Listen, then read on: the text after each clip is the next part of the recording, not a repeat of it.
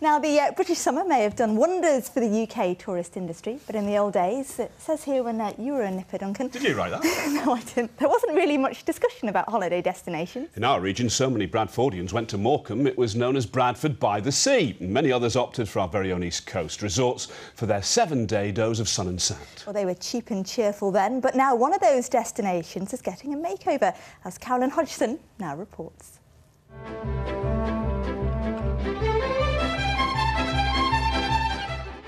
This is Butlins in Filey back in the 60s, the golden age of the holiday camp.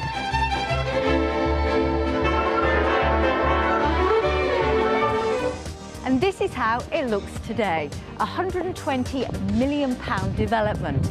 900 holiday cottages and apartments will be built here over the next 3 years. But some things never change. It's really lovely. I remember coming here years ago when it was Woodlands.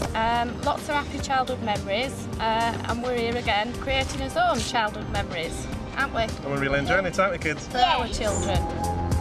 Oh, just look at the beaches. We love this part of the world. It's beautiful. We can take our dog on the beach. We couldn't do that abroad. Well, this is our first time here, but we really love it. We've fallen in love with it, especially the beaches. What do you like, Lucy? The beaches. What about you, James? The sea, but it's too good. Developer Wayne Lowe is behind the project. He's a Beverley lad and wanted to bring a little piece of his hometown to the holiday village. This is my Folly. It's an exact replica of North Bar in Beverley that celebrates its 600th anniversary this year, and we're all very proud of it. That's all very well for Wayne, but he can keep his bricks and mortar. For me, my memories are down here on the beautiful beaches. Oh, I'm a Scarborough lass, born and bred, and I couldn't come so close to home and not get in